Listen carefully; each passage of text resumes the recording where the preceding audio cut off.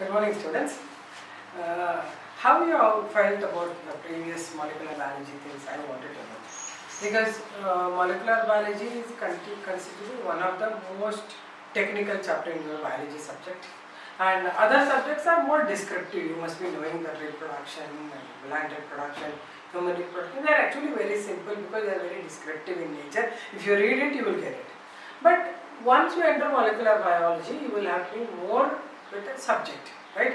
You need to know some chemistry, biochemistry in that, and biological aspects and chemical aspects. Everything you have to combine and explain. Therefore, whenever students, because commonly I have heard that students saying that molecular biology I am not studying properly, or I did not get it properly. But one thing is, you have to revise this subject, right? How many times you read it, how many times you write it, you will get it easily. And not only you need not by heart this, but you have to understand this.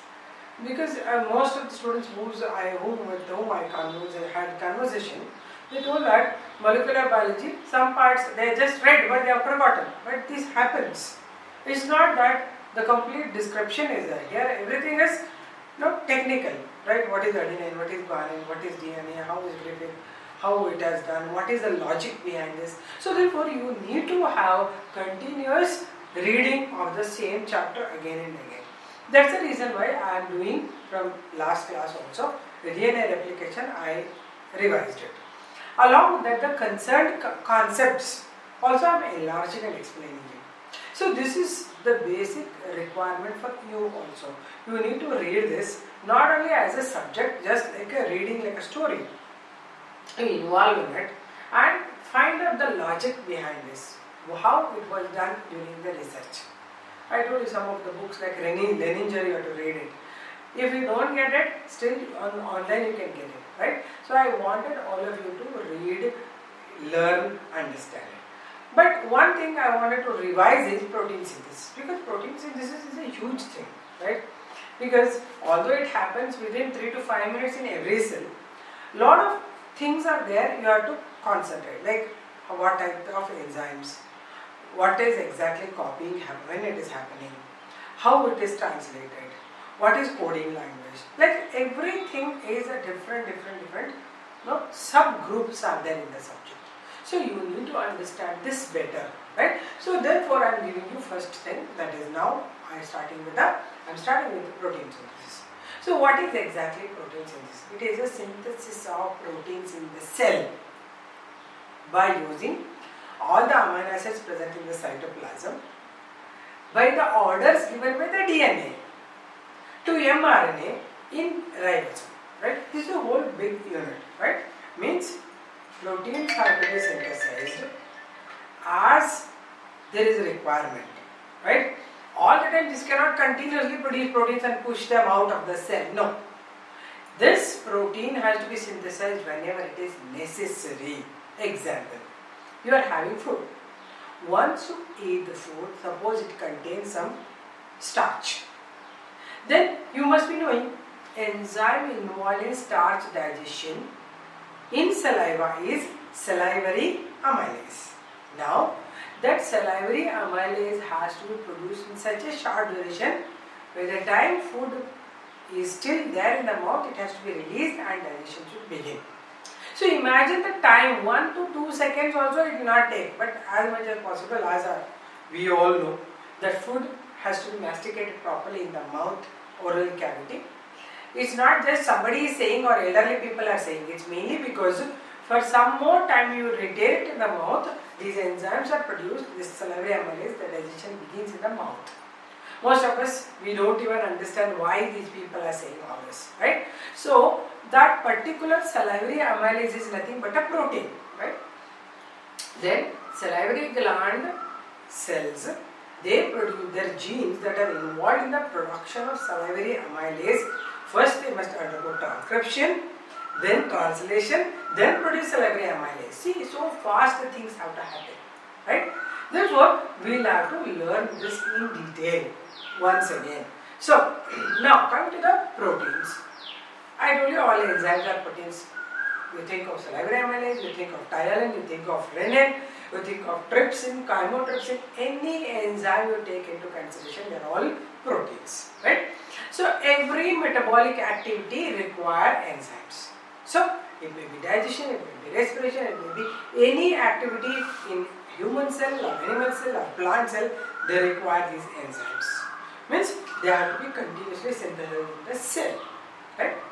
But these are produced based on the requirement. In future I will tell you how the genes are regulated later.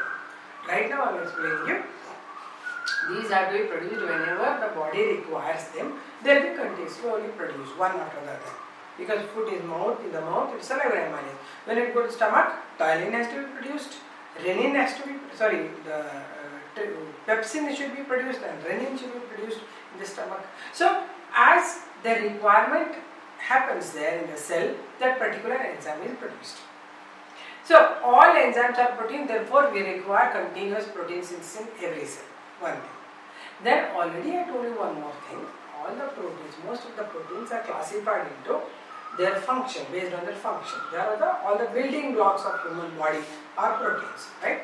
So they are the structural proteins, like they form the bones and they form the cartilage, they form the actin and myosin of cartilage, and they form the chromoproteins, hemoglobin, melanin, they are the chromoproteins. They form our immune system, antigens, antibodies are proteins that will fight against the disease causing pathogens. So proteins are must for our cell. And one more thing you remember, these proteins cannot be stored like how you store the starch. You eat so much of rice, imagine, it get digested, absorbed, go to in the liver through the hepatic portal system, it will go to the liver. In liver, this entire excessive glucose which is formed after digestion will not be circulated. Liver will take responsibility of converting excessive glucose into glycogen in presence of the enzyme insulin. That conversion happens. So once glycogen is formed, then it's done. Later you need not to have it continuously. Means you are not supposed to have these kind of starch and other things or carbohydrate diet you should not have regularly, because already it is stored. Glucose to glycogen has been converted, and whenever your body requires glycogen converts to glucose, it is supplied to the body. Even whenever it is required, the excessive glycogen or glucose converted to fat. Now fat get converted back into glucose. That happens with carbohydrate metabolism, but not with the protein metabolism. Suppose you are having protein now, that will be consumed right now only. That will be dissociated, that will be removed by in the form of nitrogenous waste. Again, in the next time meal, you should have to have proteins. Therefore, proteins have to be continuously supplied to the body and continuously they are synthesized in the cell. Okay? And proteins. I told you what are other things about proteins. First I told you importance of proteins in the body. Okay, this is the first point. Second point is the chemistry of proteins. So proteins are made up of long chain of amino acids. These are the amino acid chains. This is called as the polypeptide chain. Okay, this is the polypeptide chain. That is the chain of amino acids called the polypeptide chain. Okay. Now these amino acids are linked to each other by the help of a peptide bond. Peptide bond is formed. Then I told you already how peptide bond is formed. Peptide bond consists of CONH group. This is called the peptide linkage. Right? So chemically, proteins are the polypeptide chains. Right? Now units are called amino acids. Then how are the types of amino acids? Amino acids are of two types. Some are essential amino acids. Some are non-essential amino acids. Essential amino acids will be synthesized. They have to be taken through the diet, and non-essential amino acids are synthesized by the body. These are the types of amino acids. Totally we have 20 types of amino acids. Okay. Now, next part is this protein, how it has to be produced in the cell. Using the types of amino acids is produced. Imagine there are amino acid 10, amino acid 1, amino acid 7 is going to form protein 1 or protein something called X. One protein is formed. Okay. Suppose their order changes. Suppose amino acid 1, amino acid 10, amino acid 7 is formed, then it becomes a different protein. It may be performing amino acid number, protein number type of A. Means the number of amino acids and then arrangement decides the type of proteins. Now, the question is, who will decide this serial order? Which amino acids should come first? Which amino acid should join second? Which comes third? Like that, every protein minimum length they have proteins is around, the amino acids is around hundreds to 1000 amino acids they will have. Then somebody will be there to arrange these in the proper order. Somebody should have the information how these have to be arranged. Who is that somebody? That somebody is DNA. Okay. So DNA, we call it as a master molecule for this. DNA will inform the messenger RNA through transcription that what has to be produced. mRNA will go to the ribosome and produce the required proteins on translation. Therefore, we call this as the central dogma of the cell. Central dogma of the cell. Okay? This will control everything. But I told you once, DNA converting to mRNA is not just unidirectional, sometimes it is bidirectional. We call this as reverse transcription. This happens in some of the organisms, like virus, some of the plant virus or virus which have RNA as a genetic material. They convert their RNA into DNA and produce, that is, they undergo reverse transcription. Right? They are called retrovirus or reverse transcriptase viruses. So these are some of the points you should remember. Now I will enter into the protein. Okay? I want you to make some points or notes or types of amino acids. Who are all essential amino acids? Who are all non-essential amino acids? Okay? Then what is central dogma? They come from the short notes. Okay? Now take down those points and explain them.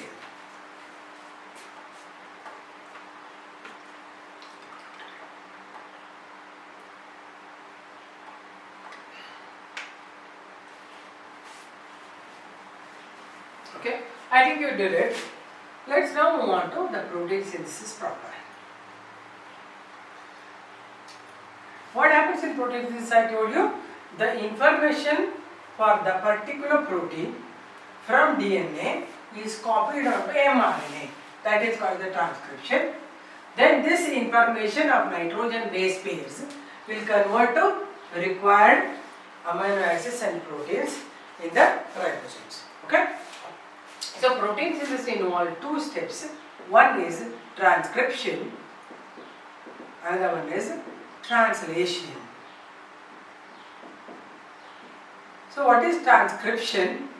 It is the process of copying of nitrogen base messages from one strand and a part of DNA to messenger RNA. This is the first thing. They are copying messages not from the whole DNA, part of DNA from one strand, and it is called as transcription. They will be copied on the mRNA, messenger RNA. Translation is defined as the process of translating, you can remember this way only, translating nitrogen base messages of mRNA to amino acid language with the help of tRNA in ribosomes. Right? By tRNA in ribosomes. So there are two things. Remember, protein synthesis is not just one small story. Although it happens fast, it has a lot of things to do. Right? First happens is, what happens is transcription. That is one of the DNA part, because DNA consists of huge number of genes. only that particular gene information on DNA that will uncoil, and only that information containing nitrogen bases act as a template, and one more mRNA is formed. Suppose there is the information on this. This is the mRNA. Continuously read, produce one more strand. This is the mRNA. That way mRNA is formed. This process happens by complementary base pairing. What is complementary? If there is adenine on the DNA, on mRNA there is thymine, right? If cytosine is on the DNA, the copied message is guanine. So it is always having complementary base pairing. So ATGC, it's complementary base pairing. That happens in transcription. Second thing is translation. Translating one language to another language, meaning itself is same. If at all two people don't know each other's language, then somebody should be there to translate their language, right? One person talking one language, another person don't know that, then he knows some other language. There must be one person who is knowing both the languages.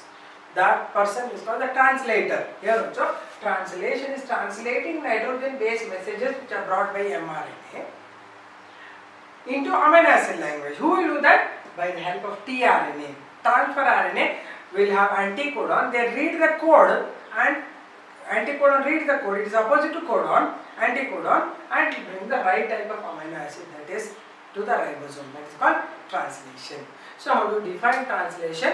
It is the type of transfer or translating language of nitrogen bases to language of amino acids with the help of tRNA in ribosomes. Okay, this is the transcription and translation definition. Okay, let me go next into the depth of transcription and translation. Already we have discussed it in a detailed diagram, but just I will give you small diagram and I want you to label it. Okay, so first thing in this is initiation of transcription.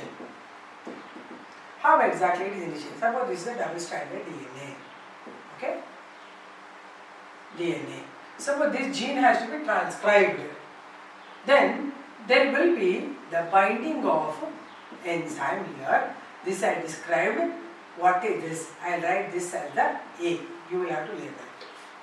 Then this enzyme will bind to this place of initiation site with the help of a factor called as a initiation factor, IF. What is the name of IF? It is B. You will have to do this. This is a homework for you, right? A, what is this enzyme? What is this initiation factor for transcription? Then, what actually this initiation factor will recognize an initiation site for transcription. What is the initiation site for transcription? Initiation site for transcription is possessing some TAA base pairs, and we call this as a Tata box. Tata box is the starting place of every gene which contain nitrogen bases as TATA, at which transcription get initiated. It's a transcription initiation site. Okay. Once it is initiating, what will happen is this DNA will start uncoiling like this. Okay. Uncoiling. Here is the enzyme what I told you, A. You are going to label it, and nitrogen bases are separated. These are copied. In what way? Suppose A, T, C, C, G, A. Imagine this is one of the strand that is running in 5' to 3' to 5' direction, and the mRNA is formed in the 5' to 3' direction, where A copied with U, G with C, C with G, C with G, A to T to A to U, and so on. This is the messenger RNA, mRNA. This is a DNA template, and we call this, because it is having reverse nitrogen bases as that of mRNA, we call this as the anti-sense strand. This is called as the sense strand of DNA. So this is the whole thing is DNA. One of the strand which has the messages opposite from which it is copying mRNA, is copying it, it is called antisense, and the other strand, opposite strand has same messages. Suppose it's A here, it will be on mRNA. If it is U, here it will be T, here it is A, G, G, C, and here it is A. Okay. This message from sense codon or sense strand will be similar to the mRNA messages. So it's called the sense strand.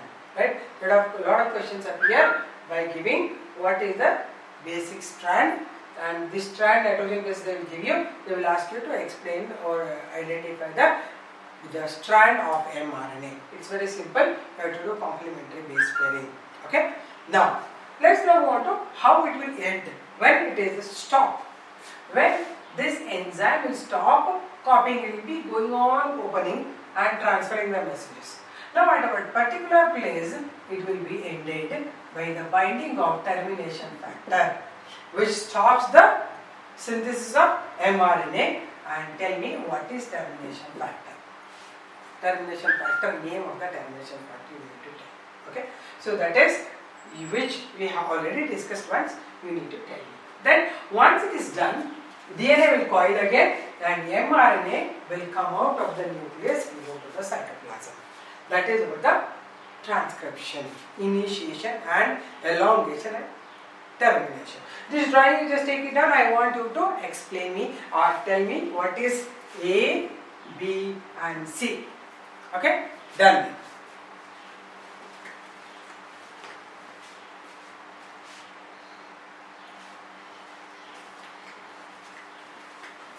Okay, now we are moving on to translation. So the transcribed mRNA, which has the information given by DNA, will move to the cytoplasm and settle down on the ribosomes. Okay, and one more thing, you write down another question for you is, what are the other names for Tata box? Right, write down. That's the fourth question. D, right? The other name for Tata box, right? I told you two names. One is in prokaryotic DNA, one is in eukaryotic DNA. Right? What are the other names for Tata box? And what is Tata box? Okay, fine then. Let's now move on to translation. Transcription you understood now. Let's go to translation. I told you it is the transfer of nitrogen-based messages brought by mRNA to amino acid language. So here it is our mRNA. So I will draw two diagrams here. So let me not go to the other side. This is the mRNA 5 prime, 3 prime end. It has nitrogen bases 1, 2, 3, any number. All these are brought by copying from DNA strand. Okay, these are all the messages brought by DNA. And one thing already I discussed, but still if you should again get the revision. The nitrogen bases are read 3 at a time. We call it as a triplet coding language or triplet codon language. So here 3 nitrogen bases will form 1 amino acid. Maybe these 3 form 1 amino acid. These 3 form some other amino acid, like that. 3, 3. This is what we call it as a triplet codon or triplet coding language. Okay? Triplet codon is a language of nitrogen bases which are in 3 at a time. Now, once the mRNA enters, the whole thing is mRNA enters the cytoplasm, it will have to settle on the ribosomes. But what I told you is already, ribosomes are not together. Ribosomes are active only when they are connected with each other. Smaller subunit and larger subunit should be together. Then only they are active. But when in the resting stage it is there, then they are not connected, they are separated. So this will settle on the smaller ribosomal subunit. Okay? Take at least 6 nitrogen bases in one ribosome, because always 2 codons will be there in ribosomes. Okay, 1, 2, 3, 4, 5, 6, 6 are taken. Okay? So this is a smaller subunit of ribosome. Okay? The ribosome, smaller subunit. Subunit is smaller. Okay?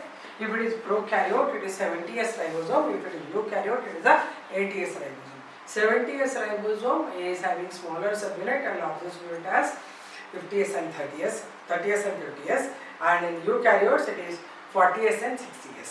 Right? Now it has settled on the smaller 7-liter ribosome. Now the codons have to be read 3 at a time. At this time exactly, all the amino acids which are present in the cytoplasm, all these are amino acids, they get activated.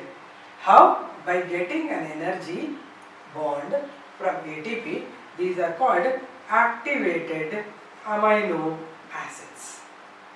Now, the enzyme involved in activation is amino acyl synthetase.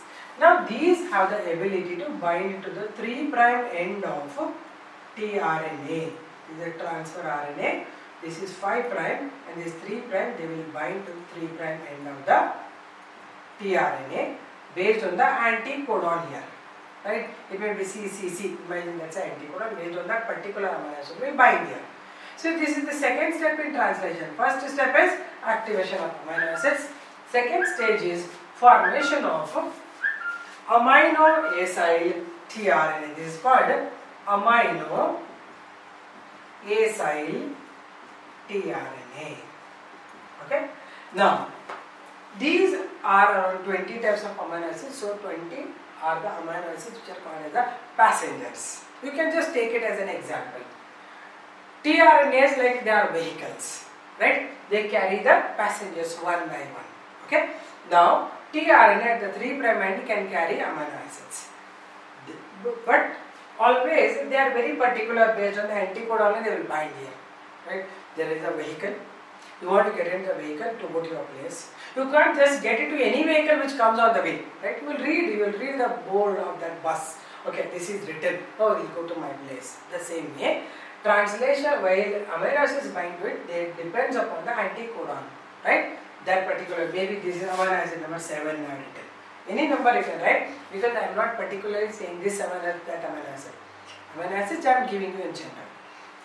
Now, to begin the translation, any amino acid cannot start it, because the starting codon is always AUG. Remember, AUG is the first triplet codon to be translated. Then this codon is translated by the tRNA having the anticodon of, what is the anticodon for this tRNA?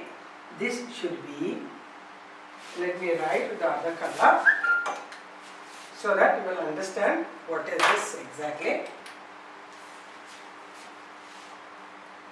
Okay, here is our tRNA. tRNA carrying UAC. They will bind first. This is the tRNA one end. This is the loop. This is the 3' end. And for this AUG, the first tRNA which is brought, it will carry amino acid methionine. Met, or it is met or methionine. And such tRNA is called met tRNA or methionated tRNA. In prokaryotes there will be F methionine present here, so it's a methionated tRNA. You can see here, according to the codon, anticodes will be there. According to the anticodon, tRNA bring the amino acid. So all these three things should match, right? So if the codon is, let me write here, if the codon is AUG, is a codon of mRNA, anticodon should be EUAC, this is the anticodon. Amino acid should be methionine, this is the amino acid. If these three match, then it's the right thing happening. Okay, so just you have to draw this.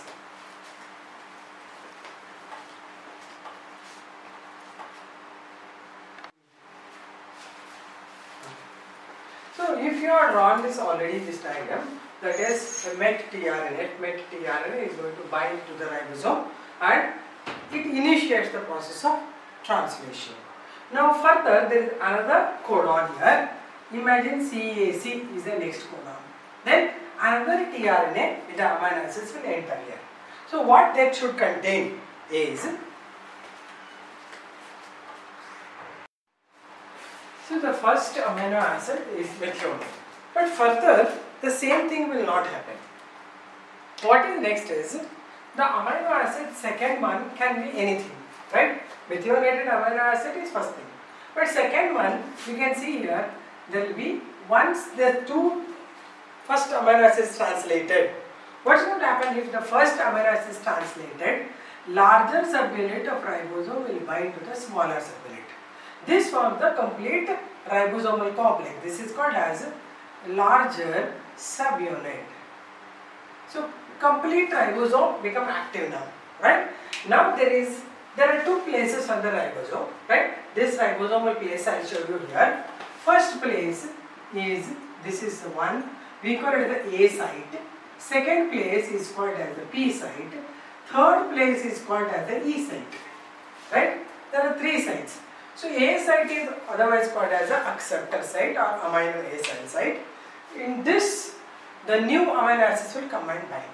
Second site is called P site, where the polypeptide chain get elongated. In exit site, tRNA get eliminated. How it happens? Just check here. Once first one has come here, it is already in the P site. Now, second one will be bringing the new amino acid. Okay. This is the second tRNA carrying new amino acid, any amino acid. It may be 5 number, 4 number, anything. Then this will have anticodons. For C it will be G, for A it is U, for C it is G. Okay, these are the anticodons. Okay, so codon, anticodon, tRNAs, amino acid. Once these two are bound, then the two amino acids on two tRNAs get attached with a peptide linkage, or we call it as a peptide bond. Peptide bond or peptide linkage will bind. Okay, so here let me erase this because I am getting mixed up things.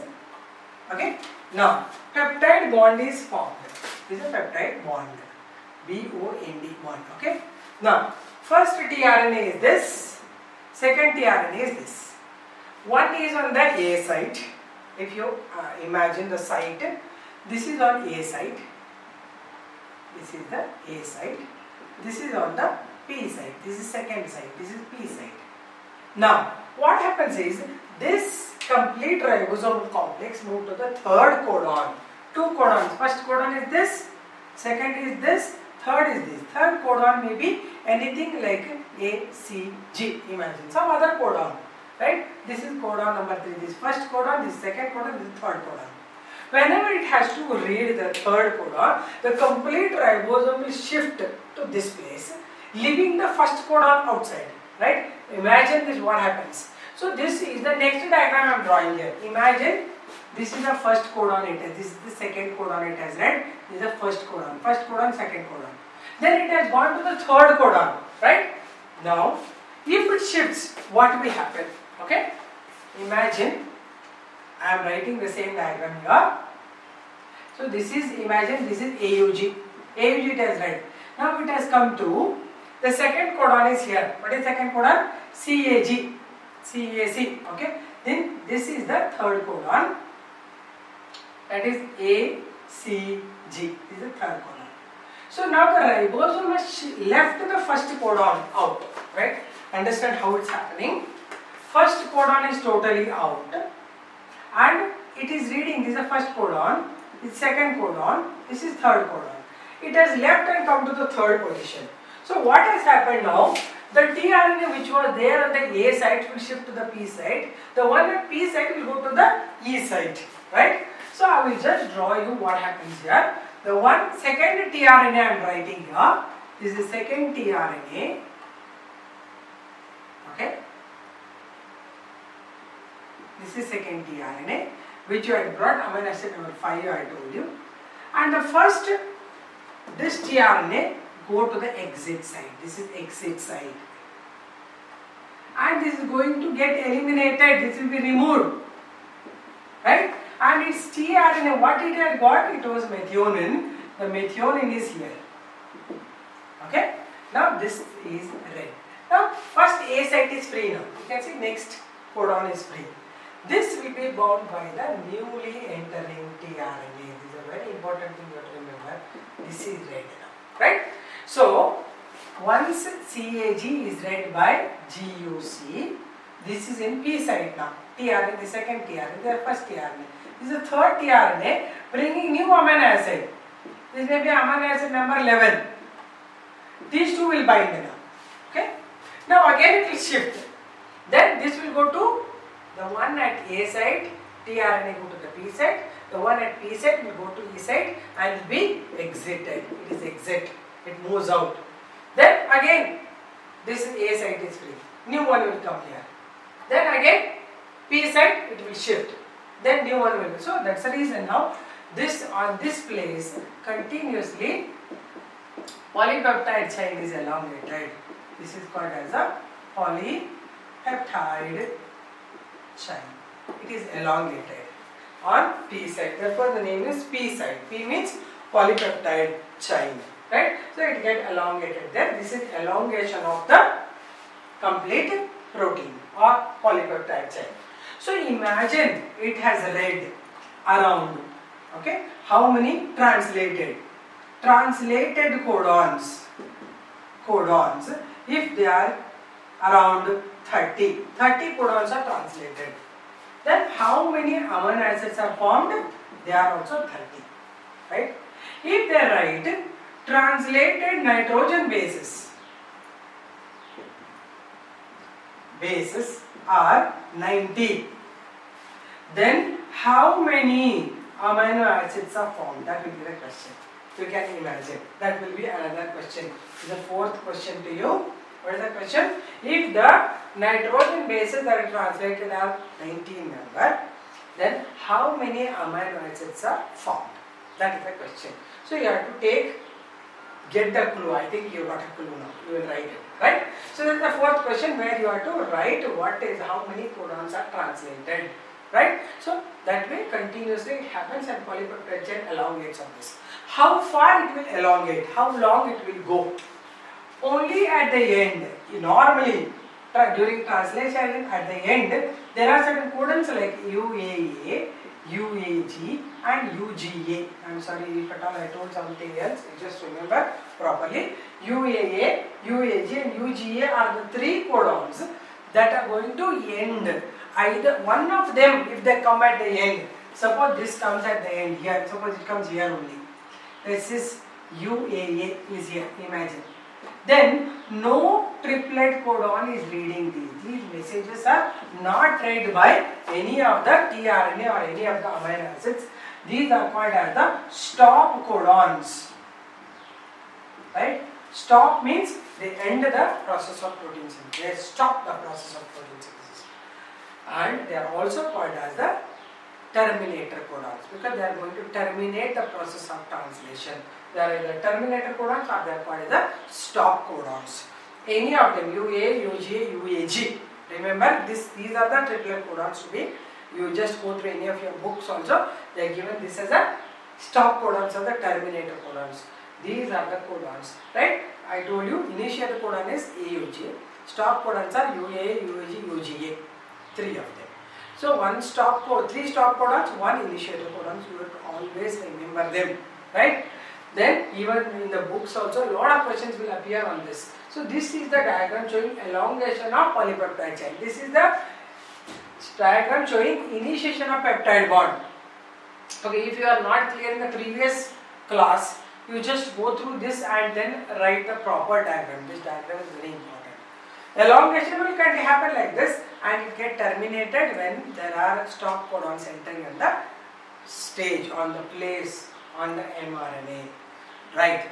And remember one thing, always, whenever transcription takes place, starting codons are always copied from the data box. Right? So they are not to be translated. So first codons are just left, few of them.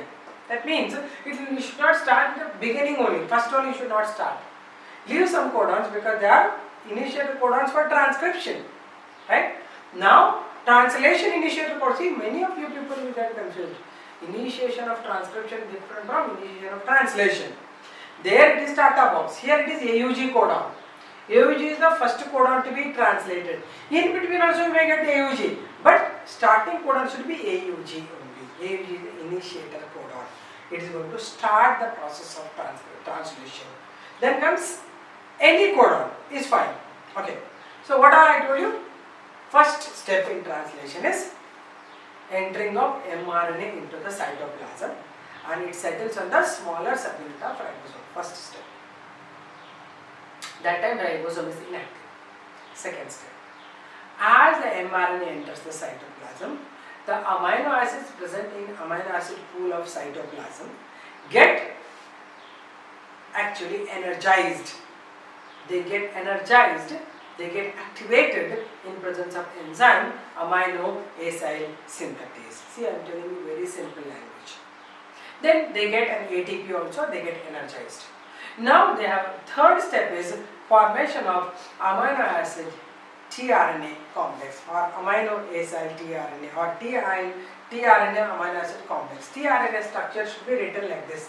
1, 2, 3, 3 loops will be there. It is called the clover leaf-like structure. Its detailed structure I will give you when I explain you about RNA. Right now you remember it is tRNA will be having 3 loop-like structures. This is the tRNA structure. Now these loops at the top end loop is always anticodon loop. This will be having complementary base pairs to that of the triplet codon messages on the mRNA. Right? They are called as anticodon. These are called as codons. These are codons. These are the anticodons. Now, tRNA get the binding of amino acids. We call it amino acid tRNA. That is the next step. Now, the first triplet codon to be translated is always AUG, and it codes for the amino acid methionine. Therefore, we write that tRNA binds to that methionine binds to the tRNA having the anticodon UAC, right? So, codon is AUG, anticodon is UAC, amino acid is methionine. 3 things should match, and this tRNA we call it as met tRNA or methionated tRNA, met tRNA or because of methionated tRNA.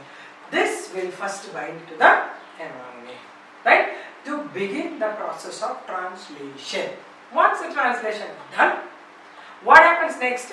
There will be binding of the larger subunit with the smaller subunit to form the complete ribosomal complex. Complex is done, it's formed. Next, after the ribosomal complex is formed, this becomes active ribosome. Okay. Next codon to be translated is always the immediately next one. It is not anyway sure that this only should be there. Any codon can be there, right? The second codon is translated now by the second tRNA amino acid complex, and now 2 places are there in the larger subunit of ribosome. One is called A site or the acceptor site of the amino acyl site. Another one is the P site or the polypeptide site. Third site I have drawn here. It is the exit site. It is helping for moving out. It's like exit door, right? Exit site.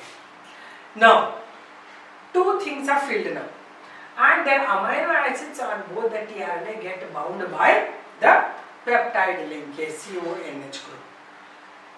After the first initiation of peptide bond happened, the complete ribosome will shift to the third codon, leaving the first codon out, right? Once it is left, what happens? The first tRNA goes out to the exit site, and its amino acid remain attached to the one tRNA that moves from A site to P site. Okay? Therefore, both of them they are linked and will be here forming. Now, A site gets free. Then, new A site, which is free now, is occupied by new amino acyl tRNA. Third one is right. Okay, another tRNA with another amino acid will come to the A site. Once the tRNA binds to the A site, its amino acid and the amino acid present on the tRNA at P site, they get bound with the help of peptide bond.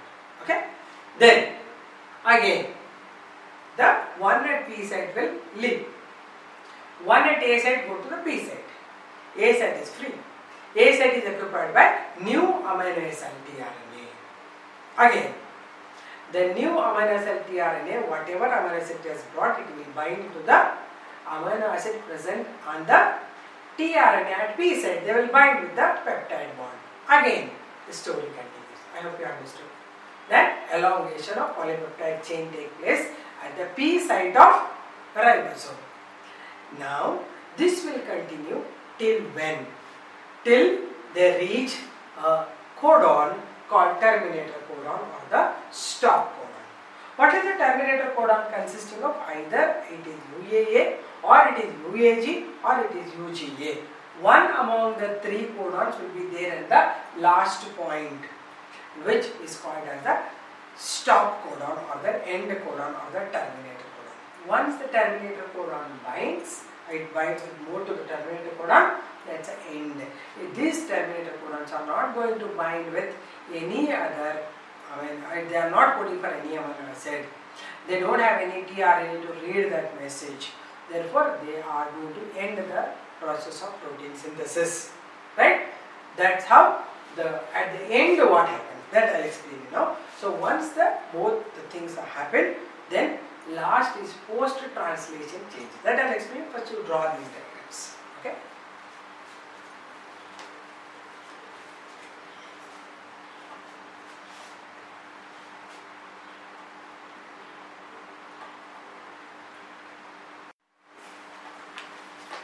Actually, after the translation, what happens? That is what we call the post-translation changes, right? Post-translation, here the two ribosomal subunits, larger and smaller subunits, get separated. mRNA get disintegrated, and the polypeptide chain become active and go to the place where it has to work, right? These are the three things happening. But before this, I would like to give you something details of the mRNA in this.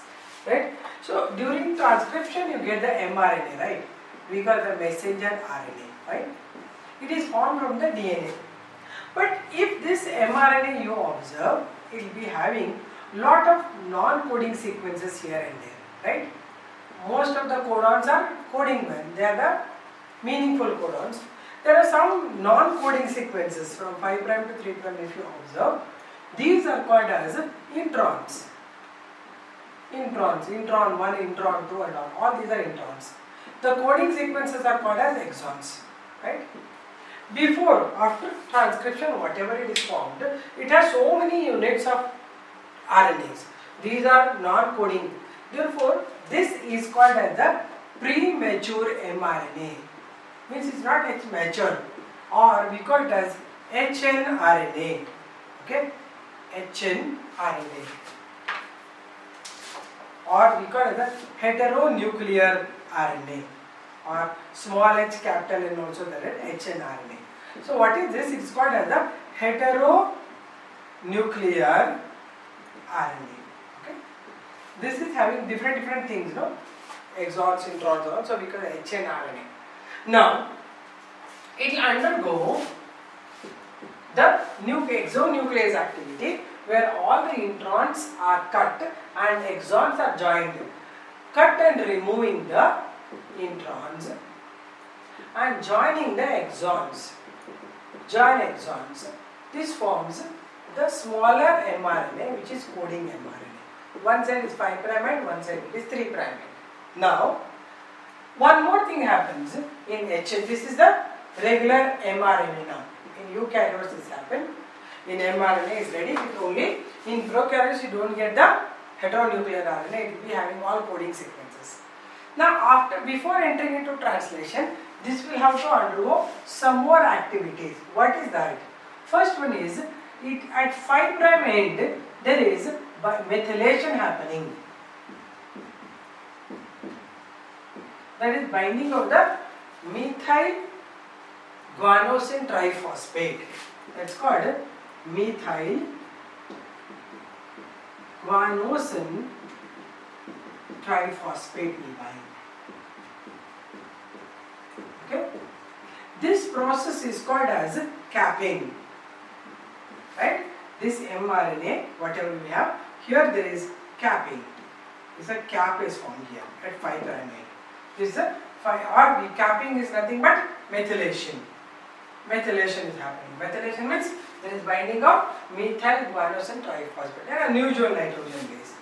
And at the 3' end, there is binding of poly A sequences. Poly A around, this is called around 200 to 300 A or adenosine tied, we call it as the poly A tail. One is capping, one is formation of poly A tail at the 3' end. Now this mRNA is ready to undergo translation, right?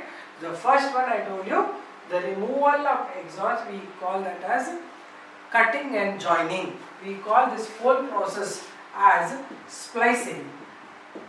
Splicing refers to not slicing, it's splicing. Splicing is cut and join. What is it cutting? It is cutting the non-coding introns and joining the coding exons, right? Therefore, the process is called splicing. So, before the eukaryotes, before entering into translation, mRNA get modified because it has 3 things happen. What is that? First one, splicing, capping, and then tailing, or we call it as a poly A tail formation. These are the 3 things happening. First, what happens is, once the mRNA is formed by the transcribed process from DNA, it will contain a lot of non-coding sequences called as the introns. These are not going to form any protein. Therefore, there will be splicing happening where in between the coding sequences of exon you get introns. All the introns they cut, exons get joined, they form a small complete coding sequence that is after the hnRNA, because heteronuclear RNA. After splicing it is called as the mRNA. Then before entering into the translation, it will undergo some more changes where there will be methylation happening, or 5' end there will be capping. Capping is binding of that is methyl guanosine triphosphate will bind to this point, and then the tail end, that 3' end of the mRNA get bound by poly A sequences. That is how you will get the completely modified mRNA. So at the end of the sequence, or at the end of maturation, the mRNA contains, the structure of mRNA will be different. They are not like normal mRNA, how it has started. In all the mRNAs, including prokaryotes or eukaryotes, it will have some general structure. What all it will contain? This will have a 5' with a cap region. Then you will start with AUG here. All these are coding sequences till the end. And here you have AAAA, many. This is called as a poly A tail, right? And this is at the 3' end. This is at the 3' end. Here you have stop codons like UAA, UAG. These are the stop codons. Stop codon, and this is the initiator codon. These are all the coding sequences called as exons.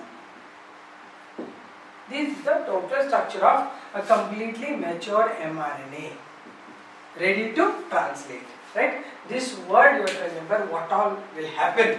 hnRNA, heteronuclear RNA, undergo splicing, remove the non-coding sequences, add the coding sequences by cutting and joining. Then there will be capping, cap formed by methylation of 5' end, and tailing will happen by addition of poly A tail.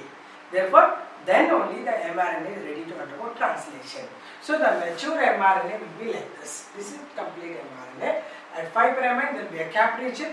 There will be starting code, initiator code on AUG. Very rarely, sometimes you may get GUG also as a starting codon, initiator codon, very rare case, but always AUG is the initiator codon. All these are the coding sequences called exons. These are translated 3 at a time, that is triplet coding language. One triplet coding language is read by anticodon of tRNA, and it brings the right mRNA, translation begins. All these messages are translated, how I told you the whole process, and translation stops when it meets any stop codon like UAA, UAG or UGA. One of these codons it will bind, and then if suppose I told UAC, I don't remember, if I told you just corrected, UAA, UAG, UGA are the 3 stop codons. UAA, UAG and UGA. Remember these are called the stop codons. Okay, they stop the translation process because no anticodons are there for this, no tRNA will read this, no amino acid is coding for these codons. That's why this ends. Translation. At the end of the mRNA, you have poly A tail. How many adenine will be there? Adenos will be there. Around 200 to 300 adenine will be there at the end. That forms the poly A tail at the 3' end. That's the structure of mRNA. This drawing can be asked for the structure of mRNA. Okay. So that's where we are ending. Then next class I will give you remaining types of RNAs. Then we will go to genetic code. Right. Till that time you work on the neat material, neat questions, and please ask me some doubts, because most of you are observing. You are not watching also. You are means you have to watch it. It is your studies. It's not that something entertainment we have put it. Therefore, the people are not reading it and all. No, you just go through. I want all of you are attendance over there, and you have to get all the questions and post me. Very few people are reacting. Only those are only reacting every time. Others also get activated. Then only you will do well, because this chapter it just is very technical, right? So I expect all of you to react and write the questions and ask me questions and do the homework whatever I told you. That is the great way to success, right? You have to always be with the subject. Don't get away from it. Anyway, there is lockdown and moving around and all, it's a waste. Anyway, you are not moving around. Sitting and sleeping, how long you will do it, right? Sit and work out. So this is the nice way to understand the subject. By reading again, writing it, drawing it, understanding, talking to somebody, explaining somebody, asking doubts, getting answers. These are the active things of our brain. Keep doing it. Otherwise you become like inert, non-living beings. So don't do that. I hope my students are not like that. They are doing really well. Many are asking questions. That is a great thing about you. And keep doing it. And knowledge is not so easily available. You have to get it. Right? So go for it. Right? Next class I will be finding out how many of you are asking me questions, and I will tell your names here. Okay? See you. Bye.